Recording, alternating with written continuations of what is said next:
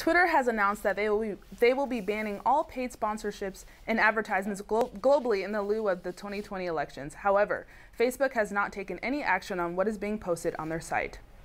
Twitter reportedly made $3 million in the 2018 midterm elections through advertisements, while Facebook racked up $284 million. Both platforms, notably Facebook, have been under fire for not cracking down on fake news. Both political parties have expressed their take on the issue.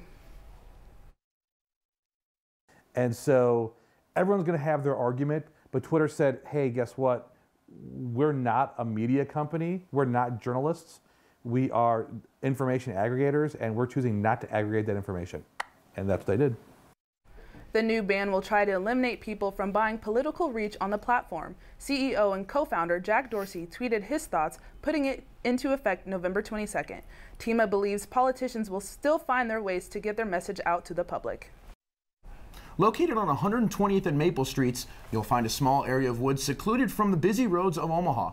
Reporter Ben Helwig reveals one of Omaha's unknown gems and the man who wants to share it with the community. A self-described simple man from Ohio, Sam Bennett, simply put, loves his job. Whether it be giving tours of nature or making a new best friend. All of a sudden I feel this little hand take my hand, you know. And I looked down, and this little boy, and he looked up at his mom and he says, hey Mom, look, I have a new best friend. And that really just tickled. That made my day. Sam is president of Heron Haven, a nonprofit wetland conservation that ironically first started as a bar. Despite claiming over 160 species of bird and an array of critters, Heron Haven is located in the heart of suburban Omaha.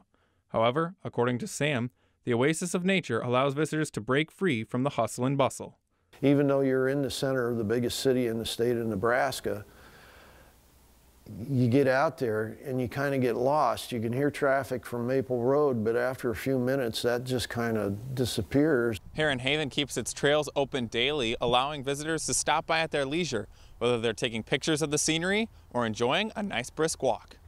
And regardless of your activity of choice, Sam is more than happy to open up the center, make you a pot of coffee, and show you the ins and outs of a place that continually puts him at ease. I think when I'm out back here, I'm just calmer. It's just a serenity. For the Omaha News, I'm Ben Helwig. Sam has been involved with Heron Haven for 12 years and served as president since 2016. He initially got involved because he loved birdwatching and photography. Burger King received praise this summer for creating the Meatless Impossible